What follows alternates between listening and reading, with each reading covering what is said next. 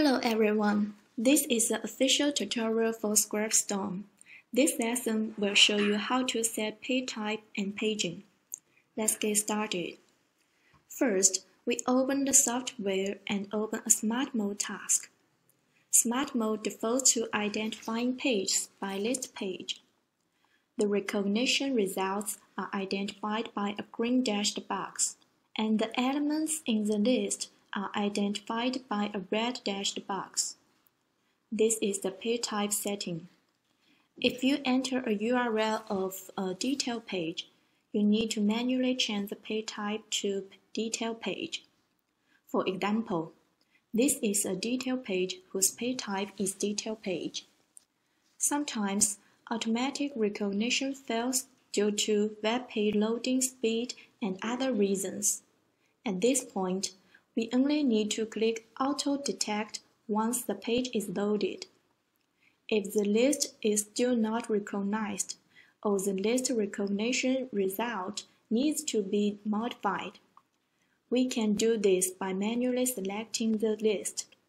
Step 1. Click Select in Page. Step 2. Click a list element in the page. Step 3. Click another similar list element in the page. In this way, we have identified this new list. Let's demonstrate it again.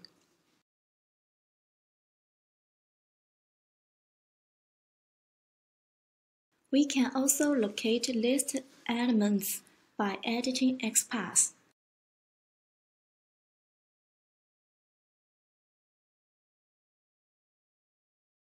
This is the paging setting.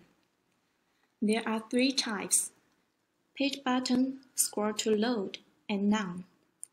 There are many types of page buttons, but the system usually recognizes them automatically. And after the page button is recognized, it scrolls to the page button position and is identified by a red box.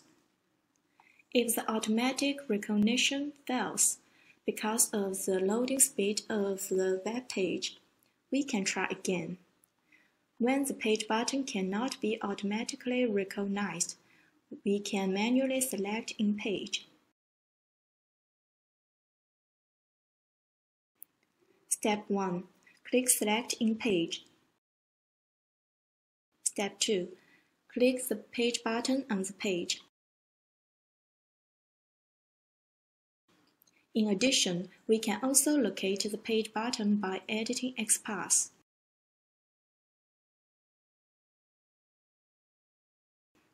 The software will try to scroll the page when it automatically recognizes the page button.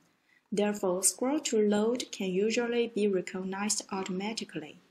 But if the page button appears after scrolling, and the number of scrolls needed for the current page exceeds the number of automatic scrolls for the software will not recognize the page button. At this point, we need to manually scroll the page to display the page button.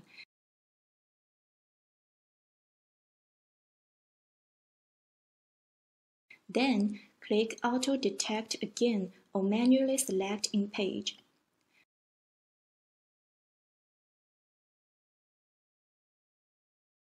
None is generally used for detail page scraping, or for pages with paging buttons but you only want to scrape the current page.